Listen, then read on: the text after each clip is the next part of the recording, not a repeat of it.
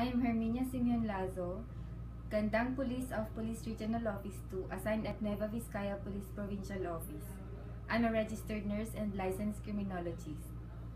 I'm a freshman at St. Mary's University College of Law, and I am determined to finish my course and become a lawyer, for the reason that I want to help the victims of violence against women and their children, rape, sexual harassment, and human trafficking involving women and children. I want to make them realize that they have rights, and we have laws that recognize, respect, fulfill, promote, and protect these rights.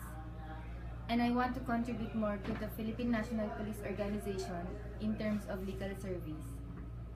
Finally, I want to show the nation that women and men are equal in dignity and in rights.